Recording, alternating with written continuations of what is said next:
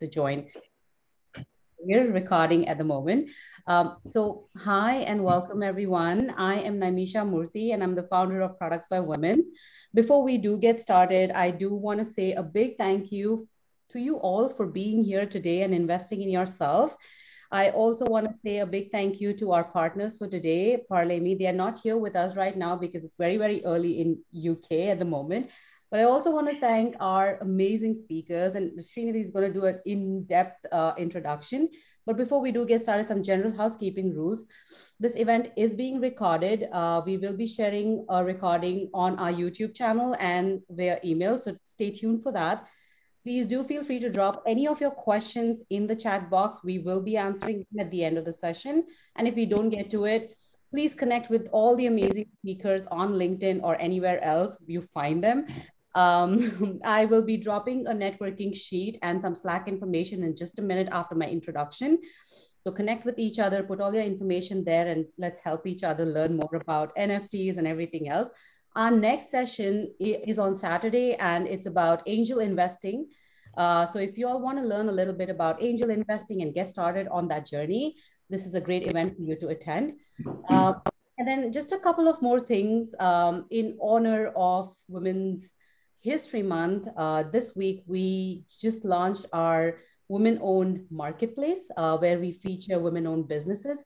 So do go on to our website and check it out. It on productsbywomen.com. There's some amazing businesses that you can discover there and really shop with more intention. Lastly, if you'd like to speak or moderate an upcoming webinar, do reach out to us at info@productsbywomen.com. And with that introduction, I will pass it on to Srinidhi, who will be taking it from here and facilitating and moderating this amazing session. Over to you. Thank you. Thank you for the overview, Naimisha. Hello, everyone. Welcome here. For this discussion today, we have two speakers, Phil and Issy. So first we have Phil. Phil is a CMO at leprechaun.io. So currently, if you see the global gaming industry is around 180, 200 billions worth. And Leprechaun is one of the early birds which invests in the video game industry to adopt to blockchain. So over to you, Phil, for some more introduction about yourself. We are so happy to have you here. Hi, no, I'm absolutely delighted to be here. And hello, everyone from Hong Kong, where I'm sitting. It's 8 o'clock in the morning and I have my coffee. So yes, Leprechaun is a company. It's been tokenized now since March last year. Actually, we launched on St. Patrick's Day. You're absolutely right. The nascent industry of blockchain, and it still is nascent in real terms, and the video games industry, which is well established and a behemoth. We've always felt that video games could and should be one of the really major on-ramps to mass use of blockchain or adoption of blockchain by people. But we also feel that building game applications on blockchain, if we go back to the actual blockchain itself, which is simple, irrefutable, and immutable proof you own something, everything on top of that is the application layer. And whereas we have DeFi, which is one application stack that's come about, we believe that actually you have to go back to square one for games. The way I describe that is this: if World of Warcraft was on blockchain, and every time you killed a monster, you had to hit MetaMask saying, yes, you can, yes, get approval from MetaMask to loot a corpse, that is not good for UX. So we have to work out new ways of bringing blockchain into games, this idea of the player-owned economy, but not necessarily in the same way in which people experience DeFi, which is very much about sovereignty and identity, whereas gaming is about user experience and this shift towards the player-owned economy. So Leprechaun builds its own games. We have our own gasless sidechain because gas is one of the frictions to UX. And we've basically been building a series of technologies which will eventually become what we call the blockchain SDK, which is specifically aimed at the mainstream gaming industry and how they can adopt blockchain in a way that's about the game first and not necessarily sort of productizing what blockchain is. Right, yeah. Not bad for one coffee. No, that was really a great introduction. And I think you also sprayed a couple of terminologies that we would need to go down in deep, Oh, like yes, gas fee, DeFi, which we'll probably cover after we introduce the C as well. So most of our sure. audience would be interested in learning those key terms. So now I think Naimisha shared a brief point about Women History Month. And if you're someone who's active in Twitter, you would have heard or seen of the hashtag called making Web3 her story. So that was become a buzzword because of the Twitter community called Women in NFTs. And Issy is leading that community called Women in NFTs to bring in more women and non-binary people and educate them in the space. So really nice to have you here, Issy, and we would love to hear some words from you. Thank you. Super excited to be here. Hi, everyone. I'm Isabella or Izzy. I am one of the co-founders of Women in NFTs. It's a community meant to highlight, connect, and educate women in NFTs, which are non-fungible tokens. We will talk more about those in the discussion.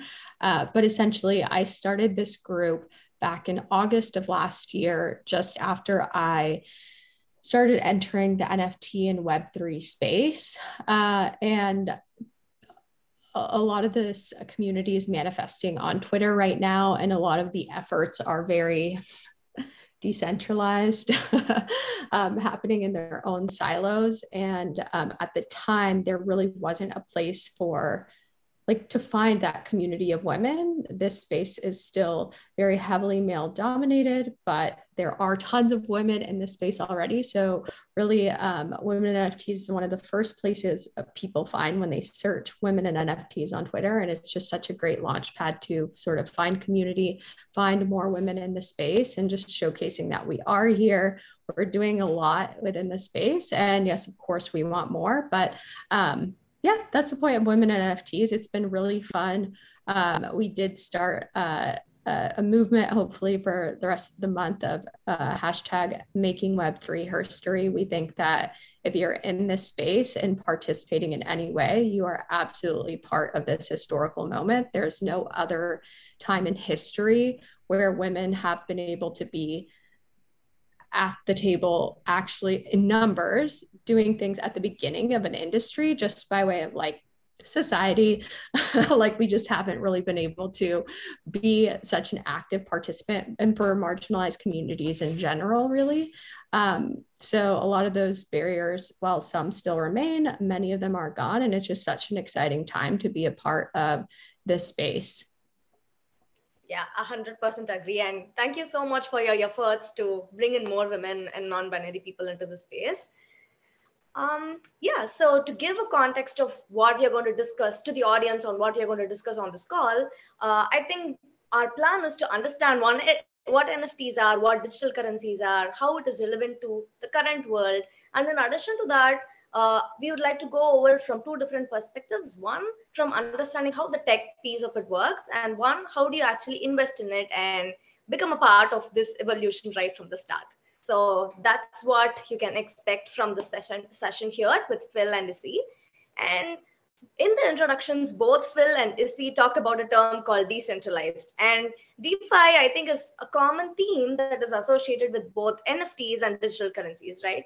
And before we dive in deep into what NFTs and digital currencies are, we would like to understand why decentralizing of finance is actually necessary, especially because most of us are used to online banking, especially with very reliable and security oriented banking institutions or financial and stock exchanges which already exist. So why is decentralizing of finance actually needed, and how is that relevant to the current times? So if you could just help us or shed some light over that concept, it would be really great to get started with. Izzy, you want to go first? Go ahead. Okay. Well, actually, a thought occurred to me with your introduction, Izzy, when you talked about marginal groups, outside of one of the great things about decentralized finance, although I am jumping a couple of steps, but I think it's a really important point. when you're working with your wallet, which you have your own private keys, I'll jump back on that in a second, and you're interacting with a smart contract, the smart contract can't see you. It doesn't know who you are. It doesn't actually care. And so I think so we can talk about, whether it be the unbanked around the world, or we can talk about groups, there are plenty of stories in the US about disparate treatment applying for mortgages, for example, depending on certain obvious physical traits. Smart contracts can't see you, and they actually don't care. They only care that you say sign the wallet and that the funds are in the wallet to execute a transaction. So I think a lot of what we're talking about, and therefore I think a lot of what Izzy, you're looking to set change to, decentralized finance really is a very democratic, very libertarian thing in that respect. So I just wanted to bring that point up. Decentralized finance, from my perspective, is just simply, you can look at it many ways. The technical definition is that you have a wallet in assets and you own the private key. And if you have the private key, which is usually it's like 12-word phrase, and no one else has the private key, there is no way on earth any human or automated entity can access those assets and move them or do anything with them. That's essentially it. Blockchain isn't necessarily decentralized. Decentralized is built on top of blockchain, because you can own Bitcoin, Ethereum, Matic, whatever, and have it on a central exchange like Binance. The difference is that's a username and password. You don't own the private key, therefore your money can be taken. So decentralized simply means that it's on the blockchain, and only the person with the private key to the wallet, to that 12-word phrase, usually, some are 24 now, you can see those funds, you can send money to that wallet address, but you cannot move those funds or take money from that wallet address unless you have the private key. So decentralized simply means there's no middleman, there's no governing authority on your assets. And that asset can be a fungible token where, one Matic is the same as another Matic, or it can be a non-fungible token where one NFT is not the same as another NFT. It's a unique asset. It still sits on the chain, and all the blockchain does is say this asset is owned by this wallet address.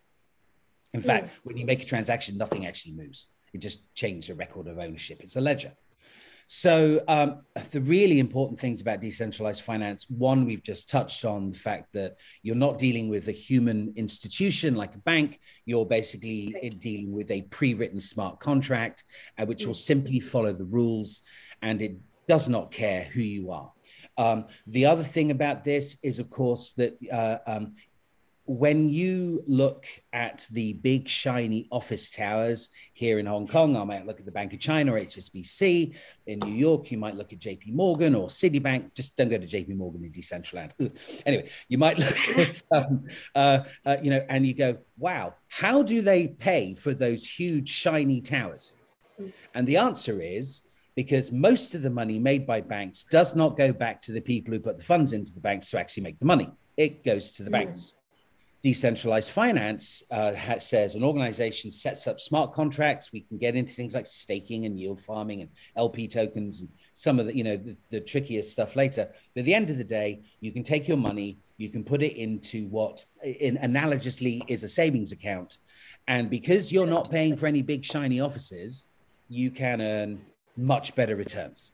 And with more skills and more knowledge, you can earn much, much better returns. So, at the end of the day, decentralized finance is one, it gets rid of the people who take most of the profits to pay for big shiny offices. Two, it gives you sovereignty over your assets so that only you control your asset and you control your identity.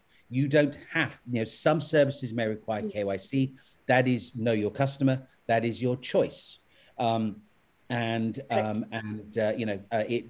no one but you can touch your assets. One final thought: the potential is there, the infrastructure is not. In the same way, in the developing world, mobile telecommunications leapfrogged fixed line communications, which were how most of us used the phone 20 years ago in the West. There is an opportunity for blockchain-based finance to leapfrog traditional financial infrastructure in the same way. And I think the best chance of providing some sort of financial equality for the unbanked around the world will probably come from this technology. More coffee. That's definitely a very good introduction about decentralizing finance. And before you share your thoughts, you see, I think I found the point that was very interesting was it is really nice that it eliminates all these disparities in the current society. And something that I was concerned about when Phil talked about this is that there are smart contracts, there are certain rules that are written on how the transactions are going to be made. But there was also a call out saying maybe I need not reveal my identity. So in this case of decentralized finance, is it actually safe where if we don't disclose our identity and if we let someone regulate the rules, how does that work? So is there a body that maintains how our transactions happen, how the security is set, or how or why does one start trusting this decentralization process? Phil, is he open to both of you? I can jump in, or Phil, I can let you finish your thoughts. No, Izzy, it's your turn. It's definitely your turn. I've done lots of talking. Well, you might do a better job of explaining this in terms of like trusting it. There's definitely, I think, a lot of distrust of it in the mainstream. And like Phil said, it's like you're in control of your finances. So there is a level of security measures that you actually just do need to read up on and kind of understand whenever you're coming into this space and investing in cryptocurrencies. So I think that that's something that like is just a level of research that anyone investing should really like understand and know. And there's different security measures that you can take to be more protected. What was the second part of your question? So is there some regulatory body or something that determines how these rules are set? No, I guess it's just the smart contracts. No, that's the point, I guess, of decentralized. Like there's not like a central governing body or a bank or anything like that that's like managing anyone's money. It's just like a network of computers that are processing, verifying and logging all of these transactions that are taking place. It's more peer-to-peer transactions versus going again through that middleman of like basically like if I try to transfer money to someone here, the security and the downfall is that like it has to go through a bank, and like Phil said, they take a cut of the money. I'm not, the person at the end is not getting the full amount of money. So of course there's pros and cons, I guess, to the decentralized world. The pro is that like it is more peer-to-peer, you control your own money, you get the full amount. I think the amount of money works harder, right? Because sort of the prices of the cryptocurrencies can fluctuate. So like, you know, Bitcoin was like hit an all-time low, back in 2017 or something. Now people who stayed holding Bitcoin are like millionaires because they held on to their Bitcoin, and people who didn't are kicking themselves, right? So in some ways it goes up and down as well. It's not just like the static of a dollar. And to Phil's point, you know, in more up and coming parts of the world where their native currency is nothing or, you know, very low, this actually gives them a really great opportunity to, because this is a global currency. A Bitcoin here is a Bitcoin in South America, is a Bitcoin in Australia, et cetera. So it also gives opportunity in that way. Sorry, I went on a little bit of a tangent from your original question, but. No, that was really helpful. Go ahead, Phil. I was just going to throw something in. I think a really important when it comes to once something is moved off into your own wallet where you have your own keys, then you're there. At the moment, there is no sort of global or very many national regulatory bodies. It's very, very difficult to do anything. On the centralized world, where actually most of the business is, because most people start off with central exchanges, from Binance to Gate to Coinbase, whatever. There is a lot of regulation there. They all have to do KYC. You have to KYC. So, you know, and there needs to be people do, there are bad actors in this space. There are people who take advantage of the fact that no one's really regulating, from bad token raises where there was never really intention to build the product. The industry is rife with that, to people, to the old traditional stuff like fishing for private keys. I'm just going to say here, never give your private key to anyone. It's better to miss an opportunity than ever type it in somewhere. And the final point I'll make is decentralized finance has the potential. We've just started. It has serious potential to really change sovereignty in regards to people's money and semblance of their identity. However, it does not shortcut the need for financial literacy. It doesn't. I am active in this space. I have been advised. I've been involved in multiple token launches. I'm in many communities watching what happens. My heart sinks at the level of financial literacy demonstrated. And I think whilst blockchain is blockchain has much to offer, a new way in which people can exercise control over important aspects of their life, it has to be combined with the understanding of the very things you're trying to manage. And it doesn't replace that, which I think is very lacking in the world today, particularly the Western world.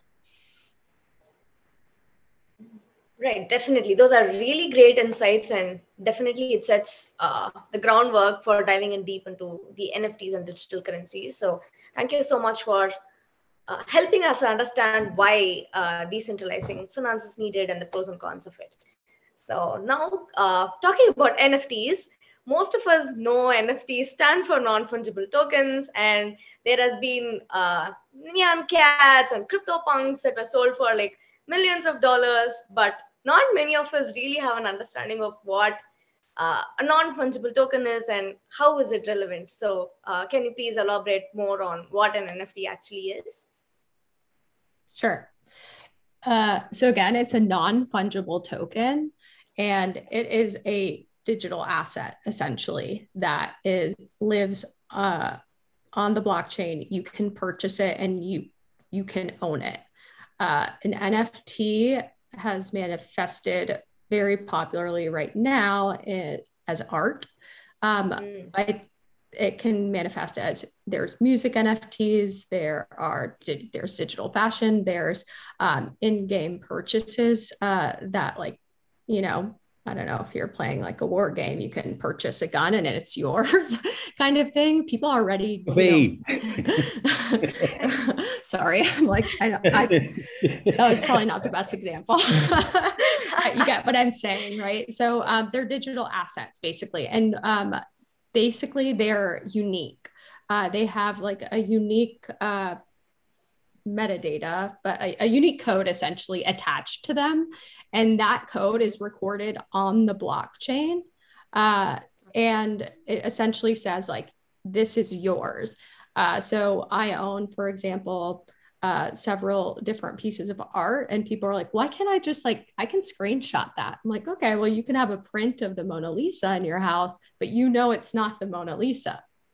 So if you can you can have a fake Chanel bag, it's still not the real Chanel bag. So with that sort of, if you can wrap your head around that, that's sort of, my answer to people who can sort of right-click save is the joke in the community of these images, right? And they also they can manifest in memberships. A lot of these pieces of art that you can buy are these large communities, and there are different aspects that people can attach to those communities called utility. And those are basically perks or access or, different ways of activating the community and driving value for the non-fungible token that you own. So again, depending on the value of the non-fungible token, your dollar isn't necessarily static too. So your investment in that can grow or go down depending on the value of the non-fungible token that you invest in. But point blank, it's a digital asset. It's just like I can buy this water bottle in real life and it's very useful to me. It is a water bottle.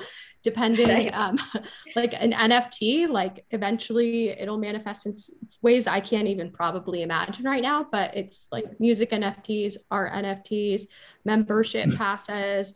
Again, that's sort of, we're scratching the surface right now, but point blank, it's a digital asset that you can own. You've not been able to own a part of the internet before. And one last thing that I'll say is that these NFTs are built on top of cryptocurrencies. So for example, a cryptocurrency, Ethereum, is one of the more popular ones. And so the way I like to think of Ethereum's like internet. And then all of these decentralized apps are like built on top. Sort of like internet, you can have Gmail, you can have, you know, Yahoo, you can have Zoom. Those are all built on internet. So NFTs are built on the blockchain, Ethereum or Solana, for example. And yeah, that's how you purchase them. So that's my take. Oh, that's really nice. That definitely gives us an understanding of what NFTs is. Just a follow-up question. You said there's a unique code associated with it. We can purchase it, and it's a piece of internet that we own, right? So if it's unique and if it's something that each of us can create or own, how is the value of a particular NFT determined? And like, to purchase an NFT, what type of money should I use to purchase an NFT? Is it like dollars or a particular cryptocurrency on which the NFT is created, or can we just interchange? Can you let us know more about how we purchase an NFT and how a value of it is determined? Phil, do you want to take this one, or I can? Yeah, sorry, I thought you were going to take it, so I was just quickly making some notes. Yeah, I'll take it. We determine the value, you know. I own some NFTs that just haven't really taken traction, but I personally really like them. But, you know, they just are not, they're not like super valuable. Like they haven't risen in price or anything like that. I own others that I bought for like a couple $100 that are now like well beyond that. And I think that it's because those have like a stronger community and following. And those in particular are, you know, some of these NFTs that are really rising in popularity right now are becoming just like completely global brands. In the way that they're building, they're creating these like projects that have like essentially 10,000 pieces. So essentially like, you know, 10,000 owners, let's say, but I own two. So give or take. But like, you know, they're really like creating all of these sort of like a lot of utility around these NFTs. So there's a lot of growth in that way too. So you start to see these communities that like either just like maybe they don't have the rigor in their team to be able to like continue on with that. Like some are just like overnight successes. Imagine just like owning Nike overnight. Like you have to have some things in place to be able to sustain that. And so I think that we're starting to see these communities that like have a good infrastructure in place to be able to sustain that immediate growth, or even, you know, some is like a slower growth, but sustain that growth and give back to the community. And then because of that, like the ecosystem at large determines, hey, we consider this valuable. It's kind of like, again, I'll say the Chanel purse, like a Chanel can sell a t-shirt that I could buy at Target for like over $1,000 because it's Chanel. We as a society have decided that Chanel is luxury, right? So I think people determine the value. Just like, you know, we've seen brands kind of hit rock bottom because we've decided that that trend's over and we just like don't want to invest in that anymore. So I think, I think the ecosystem and the community is really determine the value of something. Yeah, that's super helpful. And just shifting gears a bit. So this is about the example that you shared is an NFT that we create or that we own. For example, at a Leprechaun, it has been mentioned that gaming and blockchain collide at Leprechaun, right? So Phil, can you share an example of how a video game player can interact with NFTs in a game? And in addition to NFTs, what are other blockchain items like tokens or something that the user, a normal person, can interact with on a video game? Well, the simplest, I'm going to use the World of Warcraft analogy, and I hope that doesn't out geek the audience, and I hope it doesn't age out the audience, because obviously World of Warcraft is old.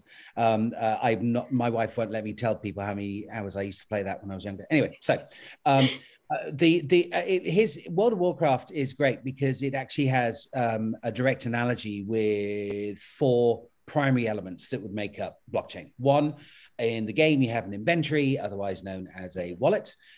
You have in-game currency in World of Warcraft, if I remember rightly. It's like bronze, silver, and gold, which basically can be done as a token. You have special items that you go to great lengths to get. Those sort of turn into NFTs. And then there in a couple of the major cities, you can walk into the auction house, which is basically a marketplace.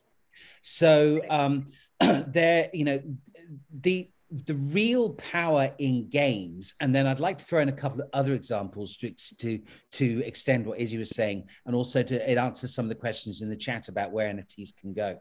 The repowering games is, for me, the shift from the publisher-owned economy to the player-owned economy. When you play World of Warcraft, you own nothing. You may pay your monthly fee to play the game, but at a whim, your account can be shut down and you are left with nothing. This has happened. There were very many 10 years ago, there used to be stories in the game press about someone else had their account shut down for some strange violation of some weird rule on page 97 of the rule book. The shift we want to see is to the player-owned economy. That doesn't mean decentralizing games, but it does mean that because at the end of the day, if you have to click MetaMask every time you kill a monster, it's just not going to be fun. But this idea that I'm going to steal a line from a certain Vin Diesel movie. You own what you kill. Everything. If you get something, it's yours. If you earn something, it's yours. Now, there's a difference between play to earn. One of the things that's happened in the moment is we have the blockchain industry trying to pretend it's the game industry, and we have this whole slew of games called blockchain gaming and terms like play to earn, which are just really token raisers. A real game, you should actually, when World of Warcraft first started and the first player killed the first monster, there was no money in the game. It was generated, it was mined by playing. So I think we need to have a shift. This has caused issues among gaming communities who think that NFTs and crypto are a con because of all the blockchain companies trying to do money grabs. You can't really blame them. I'm sort of a risk of tangenting here. I apologize. The underlying thing for games is this simple idea that you own what you earn, what you fought hard for by playing, and it can't take it away from you. If I may, I just want to throw a couple of extensions to some of the things Isabella said. With regards to NFTs at the moment, a lot of the areas where NFTs are very powerful, and art is one of them, is this concept of the creator economy. And that essentially means getting rid of the middleman. Now, in decentralized finance, I pointed to those big shiny towers. The middleman is the banks. There are many middlemen in traditional industry.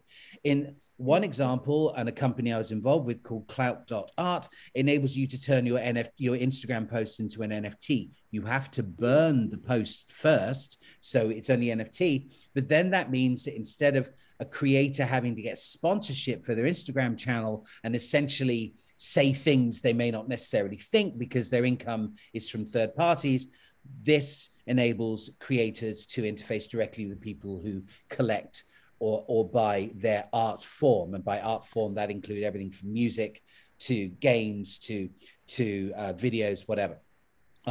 So that's one example. Another example of middleman, Isabella, you mentioned music.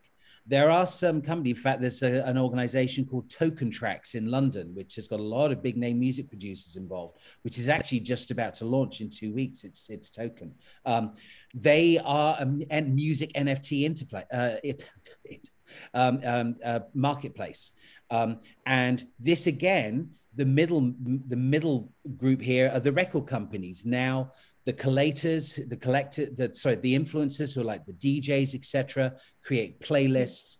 The buyers buy the music, and the creators are rewarded. So cuts out the record companies. Right. And another area where this is happening is so in the metaverse, everything in the metaverse is an NFT. You know, so the companies, another thing I'm involved in is something to actually bring architects into the metaverse so that buildings and spaces can be properly designed. So NFTs are more than the JPEGs that many people associate with them right now. They actually represent the rights of creators to be rewarded for their talent. You know, and it represents the proof that you own something. An NFT in a wallet could be how you get through a door. I see that NFT in your wallet. That means you can come through this door. I see that NFT. That means I know you own this property. Why can't property deeds be NFTs? So the actual power of an unassailable, immutable, and non-recoverable asset in your wallet, far and wide the current JPEG craze. Although, you know, some of those JPEGs do represent amazing communities. And some have really taken off. But of course, as soon as the board, BAYC, the crypto pills, and the punks took off, how many different types of apes have there been? Yeah. So a lot of people, again, you can't get past the old adage, do your own research. There are really good ideas out there that protect creators, that look to cut out the layers of fat in the relationship between consumer and producer. But you do have to look carefully to make sure you're not jumping on a bandwagon. I think just to add to that, just as much as it benefits the creator, it also benefits the collector. I'm a collector, and for me, like, you know, I'm not necessarily able to like walk into these galleries and like afford a piece of art, or maybe even be able to even talk to the gallerist who's there, because they may not look at me in a way that I should be able to buy that art, etc. So it's also a really beautiful thing, like for me as a collector, to feel like I can really enjoy and be a part of the art world, and vice versa, just like from the art NFT side of things. I think it's really cool from a collector perspective as well. Like it really opens the doors there. Yeah, those are really great pointers. And in both of the explanations that Phil and Issy gave here, I think what we could understand from an audience perspective, there are different types of NFTs and there are different benefits associated with it. You can be a creator or you can be a collector, right?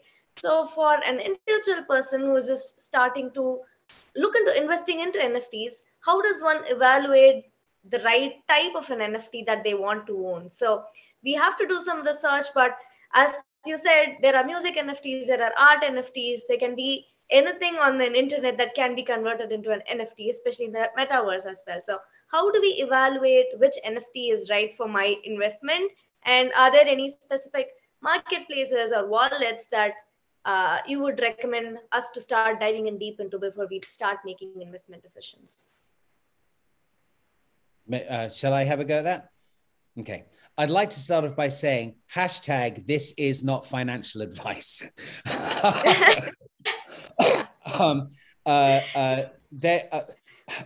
There are, you know, in NFTs, there are sort of four, I suppose you have to decide which one of the following four personas you fit when you buy an NFT. You know, are you a supporter? You know, are you actually supporting a project because you believe in it, and so you're donating to its ability to fund itself? Are you an accumulator? You know, the people who love the thrill of acquisition. Never underestimate the power of some people who just like collecting things. Are you an investor who's looking to make a return either by capital gains on the asset? Actually, you shouldn't say capital gains. I guess the IRS involved, by selling the asset for more than you bought it for, or from you know, rewards that you get during the lifetime that you own that asset. And then the other one is what I call the social climbers, the ones that seek NFTs that bestow special status, access, etc. You know, NFTs that come with bragging rights. The big example of that, of course, is now BAYC. So there are different reasons for buying NFTs. And one Izzy touched on, which I think gets pushed down. If you really like something and you are able to buy it, there's no reason why you shouldn't. You know, you can just enjoy owning something that gives you happiness. It doesn't always have to be about, 10xing your money. It can be about supporting a cause. I think there's been several examples of this. Obviously, the most zeitgeisty at the moment is with the situation in Eastern Europe and their NFT collections that have are basically raising money to help fund Ukrainians in the defense of their country. An example here in Hong Kong, close to home, we had this ridiculous story where there were a couple of suspected cases of transmission of COVID from hamsters to people. And we had what we called the Great Hamster Cull. And the government said, please, could you hand your hamsters in?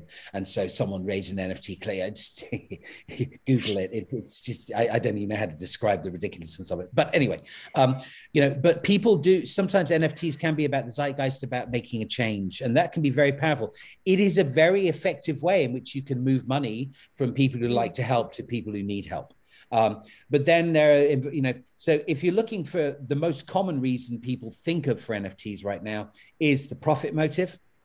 Obviously, the big marketplace is OpenSea. There is a lot of stuff on OpenSea. So really, if you're going to do that, you need to do your research. Most of the major sort of community/art projects will have a few things in common. They'll have a website, they'll have some sort of value proposition, and they'll have a Discord server. If you really want to get into the world of sort of, these 10,000 run NFT collections, you're going to have to get your head around Discord, because really that's what the primary, I hate Discord, the primary window onto how active a community is and what they're doing. You really have to look at the value proposition. Some NFTs are basically about building games down the line, building, at the moment, play to earn is thrown a lot. Some are simply, BAYC has just become a status symbol. And I think it's now in self-propelled mode, perpetual motion mode, where it just is. There's many. OpenSea only works for NFTs, not Ethereum, which is where if you're going to launch an NFT, launching Ethereum is where you say you're serious, even though the gas prices are high. But Binance Smart Chain and Polygon, which you can all access with the same MetaMask wallet, all have marketplaces. And then we've got everything from Zilliqa to Avalanche, and all these other blockchains, which will just make this whole conversation even more confusing, who are launching marketplaces. But the end result is they're very easy to find. But again, hashtag, this is not financial advice, but hashtag do your own research. Because there are some really interesting ideas out there, some interesting value propositions around communities, utility, belonging, possible profit motive. But there's a lot of also ran stuff as well, simply trying to jump on the bandwagon and taking advantage of people who are excited by the hype and that. Actually, we've managed to get to 40 minutes and we've not mentioned FOMO, the fear of missing out. That is a very powerful motivator, and everybody in the crypto industry who's trying to sell a token, their primary marketing tactic is FOMO. Everyone should understand that and take everything they see with a grain of salt and do their own research. Can I add to this? Definitely, yeah. Yeah. So in terms of just like, again, not financial advice, but I think a couple of other things to add onto this. Yes, there's, sort of all these different types of communities, really like what you're saying around like the social climbers and the rewards, like kind of bucketing it that way. I was writing that down. But yeah, this space can be very overwhelming right now in terms of like doing your own research. You can't, one of the main, again, marketplaces is called OpenSea, OpenSea.io. When you go on there though, you might like be able to see like what's trending and different artists, but it's still a little overwhelming. Like you're not going to be able to be like, and this is the one I want to join, right? this community is really manifesting big on Twitter. If you haven't been on Twitter in a really long time, like myself before last year, you really just you don't even have to like tweet, but you need to really start like digging in on like the communities, sort of start understanding what people are talking about and just become more involved that way. You'll start to kind of see the different projects and artists kind of come up. And again, like Phil was saying, it gets overwhelming too, because you start seeing tweets like, I just made life-changing money. And you're like, oh my God, all this stuff. And a lot of people coming into this space start with like sort of the money mindset, like, what money can I make? I think that's pretty much everyone. But once you kind of dig deeper and you actually do invest for the first time, and you start to see like the power of community and what really these projects and what Web3 is all about, you kind of stay for that stuff. And the money kind of becomes maybe like a perk here and there if you need it. I don't know your financial situation, but another thing to look out for are, so Bill was talking about these projects that kind of come in and what's called like a rug pull, where, you know, you invest whatever, and then they just like take the money and disappear essentially. And they just cheated all of these people of their money, right? So some things that are kind of manifesting now are like, don't invest in teams that are not doxed. Doxing, or like doxing means like your real, your LinkedIn, you can go to their LinkedIn page. Like my real name, my real face is showing. It's not just like an avatar, aka I'm not anonymous anymore, right? And so a lot of these like rug pulls are happening when the teams are fully anonymous. You can't trace them, you don't know these people. So that's kind of something that people are saying is like, you know, and I personally also agree with. Another thing that I stick by is like, I don't invest money that I can't afford to lose. Like these communities might shoot up one day, Ethereum might go down the next day, like anything can really happen. And the market has been a little volatile over the last, like, since I've been in it last year. We actually had like a good run for a while, but even in these past few weeks, it's been a little all over the place with everything happening all over the world. So I think like, you know, again, not financial advice, but like you shouldn't be investing in things that like you aren't willing to also lose. Kind of like the stock market. The stock market can crash, and if all of your savings are in there, yikes. So that's just, I think you should determine what that is for your own financial situation and take that into consideration. And then I think that's it. I do actually want to give one cool example that Phil was mentioning around supporting a cause, like just how quickly things can, like, you wouldn't necessarily be able to do this in the traditional world. So everything happening in Ukraine right now, in 24 hours, one of my good friends in this space, he whipped up an effort in 24 hours, got 37 artists together, and they literally raised over $1 million in primary sales, and then a whole lot more afterwards in secondary sales. So that's another thing. When you sell your art, so they're calling it Relief, and it's going to be a humanitarian aid program moving forward, and their first cause was Ukraine. And so they have been working with people in Ukraine to put the money in the right hands and help with relief efforts. But they did that literally over the weekend in 24 hours. We're able to do that. And that's not really something, that's like a really interesting use case on like how charities can like evolve using this technology too. So just a little example. Who remembers the big telethons from not too long ago? Yeah, I think for the audience, I think a few actionable items that we can look into are, from what Phil and Issy said, I consider purchasing an NFT similar to purchasing a stock.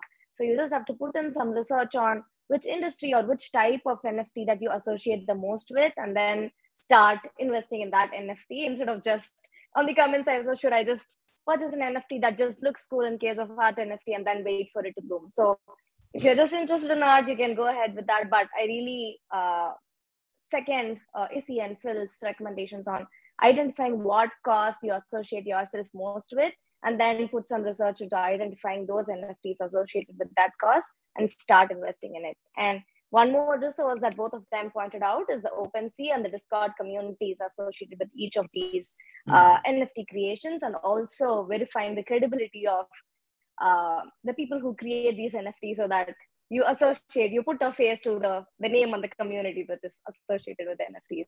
So I think those are the two key takeaways from what Phil and Issy said in terms of investing. And to your last point, both Phil and Issy, I think you talked about how NFTs were used to support the humanitarian cause in Ukraine. And that was also one of the call outs that was mentioned in the chat. So where do you see the future of NFTs going? And can you help us visualize any real-time examples like maybe YouTube or Spotify and how they might change with NFTs in them? Just so that we could visualize how NFTs would transform the current Web 2 with the Web 3. Honestly, I think that I can't even imagine the ways in which that this technology will manifest in the future. And that's what makes me so excited to even be involved. You know, it can range. So the other day I was on a Twitter space. It's kind of like, I don't know if y'all have heard of Clubhouse, but it's essentially like being on a thing called the audio only.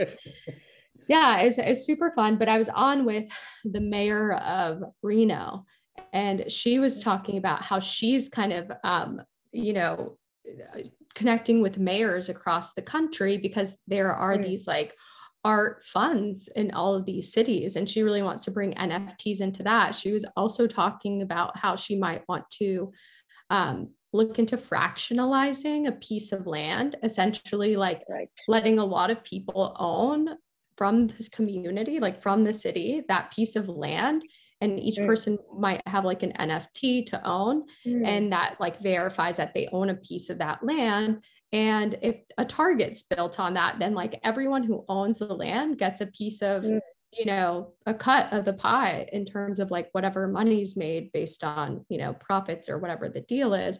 So like, that's a different way. You know, you see, like you're going to really start seeing, I think, people figuring out ways to not only unlock digital perks and things, but also in the physical world.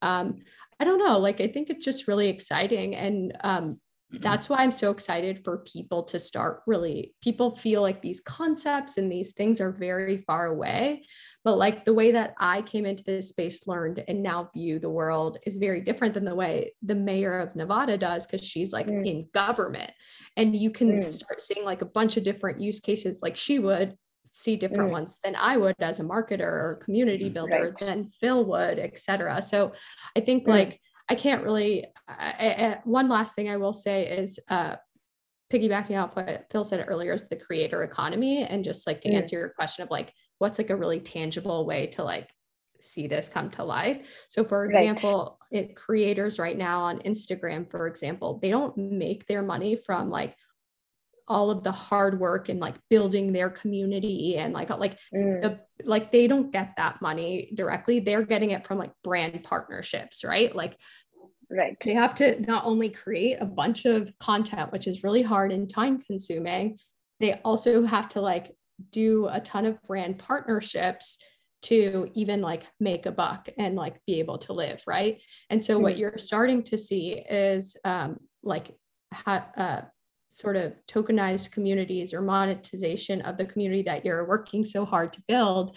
And so even right now, like on Instagram, they've already sort of, and on Twitter too, they've unlocked sort of the tip feature for creators, where you can sort of like pay the creator that like you're a fan of, let's say, and it might unlock different sort of perks and things like that. That like exactly like if you were like a Taylor Swift fan and you bought a ticket to her concert, like, you know, there's different ways that those perks can manifest. Another way to think of it is like, if you're investing in a creator that like you really believe in, the value of that token would obviously go up. And then also like you can verify that you were an early supporter of said creator, and you can unlock perks in that way too from the creator standpoint. So I think like that's a tangible way to kind of think about like how this is affecting us right now, is that creator economy. Right. I've got to comment on this because I'm gonna bring that fantastic example. I'm going to bring it home. There is with this change from basically a third party dictating what your content is, because you've got to earn the money, to basically through blockchain being able to create, and people who collect being able to work directly with you. Beyond that, and there's an example of this would be something on a chain called the Sway protocol, SWAY, and what they're into is creator staking pools. So you don't just stake a token, you stake a token against a particular creator because you believe in them. And then as that creator successfully monetizes their talent, everybody in that pool, basically underwriting that creator, earns. And this has led to a new concept, which is in the blockchain world, staking is the new following. Okay. That led to that. I thought that would, I mean, that's really where it's going. Everything until now, everything we know, from banking to money, that is banking, to social media, etc. It's all been routed through the middle guy. But what is changing in this decentralized world, many of the examples of building peer-to-peer things on blockchain, even betting now, instead of going to and this is a very English thing, it's going to be a little different in the States, instead of going into a bookies and saying, hey, my 1-year-old, by the time he's 18, will play football for Wales. That actually really happened and he won. Now you can go to a peer-to-peer, you create a prediction pool. There's no middleman setting the odds. Again, all these things are at getting rid of all these layers of fat where most of the profit went, and enabling those with a good idea to connect with those who want the good idea, supply and demand, and just automate it so it's fair. So, I mean, to then circle back to where NFTs could be, and the core NFT is unassailable proof that thing is yours. And then you can build an application layer on that, whether it's a key to a door, fractionalized real estate. That's a fantastic example. There's a few organizations doing that.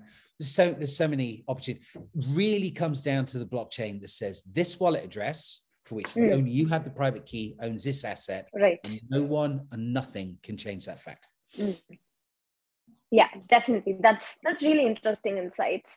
And I think we have taken most of our session talking about NFTs. So without maybe going into digital currencies, we could just take the last few minutes to go over any questions from the chat, specifically about NFTs, since we have dived in deep into NFTs area. So I would start looking at the chat and start going over any of the questions that's happening here. And I think we had also received one request when many people reaching out with this request when we started putting this session. So how do you transition from a career perspective into Web3? So if you could just share some examples, either from Leprechaun or Meta, on what the company is looking for a candidate if it is transitioning to a Web3 company, and where does one get started, and what roles are still relevant in the Web3 industry? I'll have in other words, for people who don't yet work in some area of this sort of crypto umbrella, how do they move their careers into the industry? Right. Well, I can approach that many ways, but companies that do this are companies like anybody else. So they have all the different positions, from marketing to HR, to product management, project management, and then financial management, executive leadership. all the their companies. Sorry if you hear my dog barking, I apologize. Esky, stop it. All these are companies like other companies, and so all the different primary disciplines are available. So and LinkedIn actually for this industry is a pretty good place to start, because most people do post their stuff to LinkedIn. So you can start looking for companies, following companies, and just follow the chains and build up, set up your job seeking profile on LinkedIn, etc. And start demonstrating an interest in crypto would be a good idea. Obviously with crypto, there does tend to be this focus on the tech stuff. Right. And it's particularly in crypto, which has always been very product led. I honestly don't think if it was marketing led that the experience of MetaMask would be as it is now. Yeah, that was definitely a product person thinking that, but it is, that people do focus on that. But actually, a big call as a marketer, I think, is you agree with me, we need more marketers in crypto because the product people aren't very good at it. And we need to start building solutions around, as Steve Jobs said, you don't come up with a great technology and productize it. You find a customer pain point and you bend the technology to solve it. And this is a phase that crypto is going through at the moment, because until now it was very much product led and not customer experience led. That's starting to change. So there are many, many opportunities. The first thing I do is jump on LinkedIn and start looking up all those companies. We're very easy to find. All the crypto companies are very easy to find. Just go through a list of all the token tags in CoinGecko or CoinMarketCap and start following all those companies. Follow them on Twitter, and you'll soon see how to get into the community. Yeah, I think another way too is once you start joining different communities.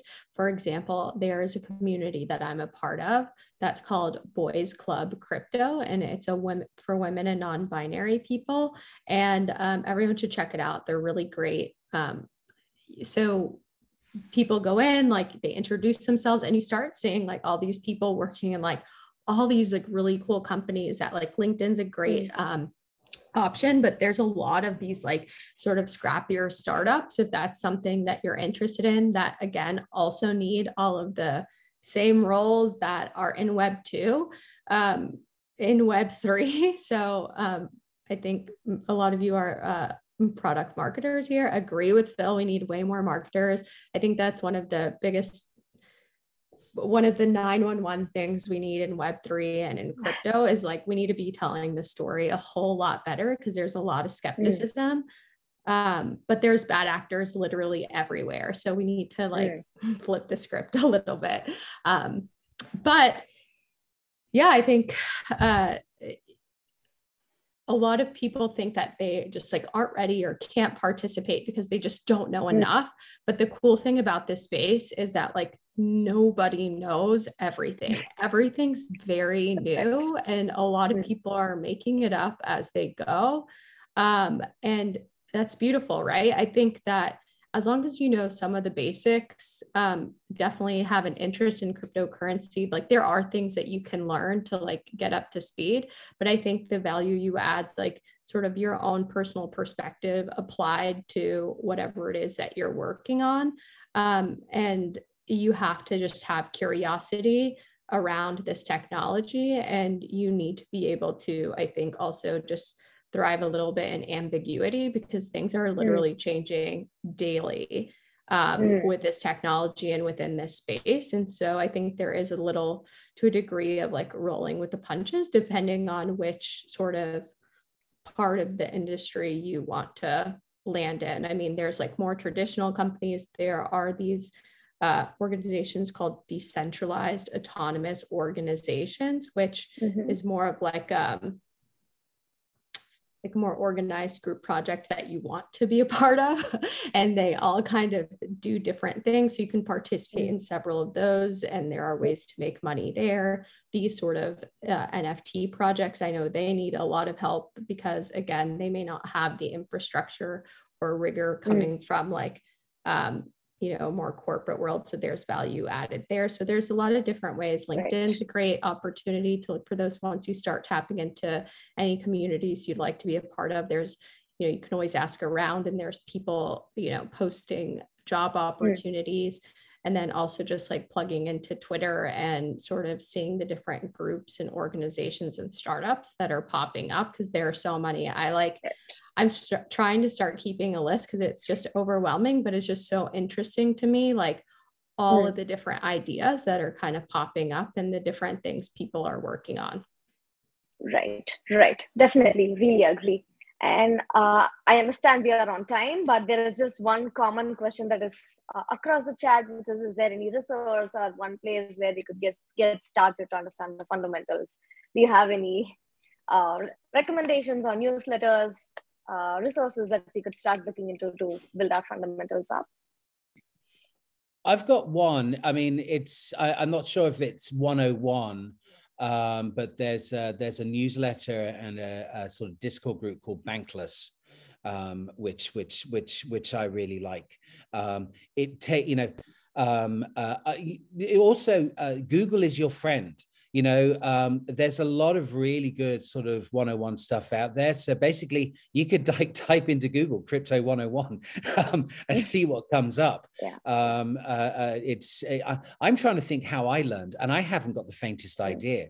And in fact, interestingly enough, I watched my wife, who worked for a bank until very recently, was not allowed to go near crypto. And then she left, and she was like going, right, give me that phone. And basically, and she said to me, how does anyone learn this? I actually understand money, and this is really, really difficult. I think you just have to, I would start off with an account with a reputable CEX. I'm not going to do any ads. And start looking at the tokens that are trending, and then look up those tokens, look at the company pages. Honestly, people who are successful in crypto are the ones who don't have someone say, can you just tell me what I need to know? This is where actually successful people take responsibility for their own knowledge. And, there are people who spend days researching a token before buying it for a long-term yield hold. Those are the people who make money, not the people who look for shortcuts or can you just help me? You need Google the hell out of stuff. There's a lot of information there, communities, positive and negative reviews, every bit of knowledge. Knowledge is the empowering factor here and the thing that makes you successful. Yeah, for me, it took me a while, like, not gonna lie, like Phil was saying about his wife, like I read it, and I was like, what the hell is this article saying to me? But I really just had to wrap my mind around sort of like the technology, because I just didn't I'm like, what do you mean blockchain, like crypto, like what gas fees, what does this all mean? And so I actually put some links in the chat. One is to this one that I just Googled and found, is called Block Geeks, and they have these guides on there that are like Crypto 101. What is Definance 101? And it literally breaks it down for you, like really like kindergarten level, which is what I personally needed. I couldn't keep hearing all these technical words. I was like, what are people saying? And then I also put, there's this woman named Gabby Goldberg. She's also on Twitter. She has this Web3 reading list, and she just like consolidated just like a bunch of articles that are in here. And you can kind of take a look through, and it kind of starts again. It's like, I think you kind of have to, start just wrapping your head like little by little around like, what is the technology?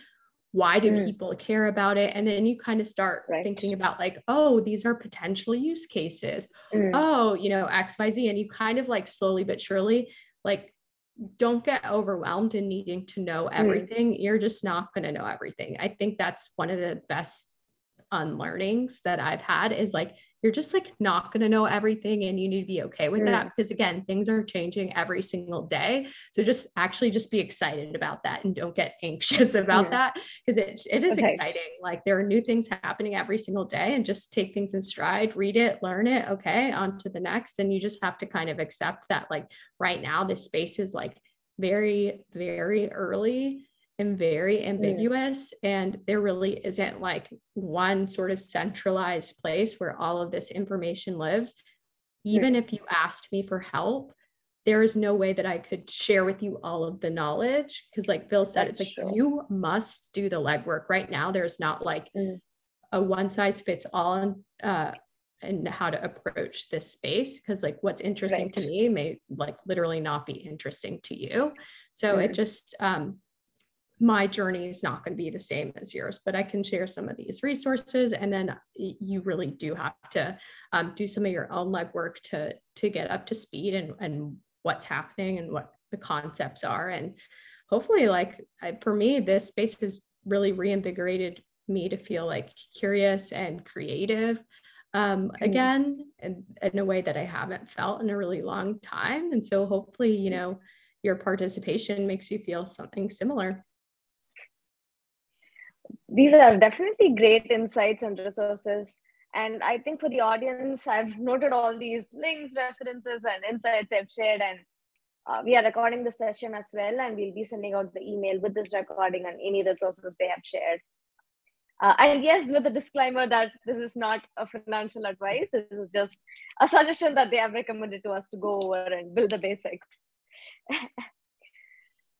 So yeah, I think we are over time. Thank you so much, Phil and Issy, for taking the extra minutes to share the resources and insights with us. This was a really, really great session. And for me, at least, it was like giving me an overview of what the basics are, how I should like build my investment strategy, and how I should do my groundwork before I even start to dive in deep into this area.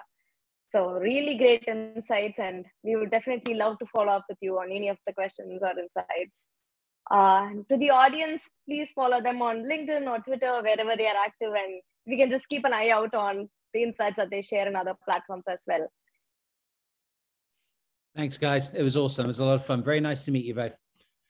Thank you so much. I've learned so much from you, Phil. I'm gonna come find. I'll come find you guys on LinkedIn. Awesome. Thank you, Shanadi. All right. Thank you. Thanks everyone for joining. Have a great day. Bye, everyone. Bye, everyone.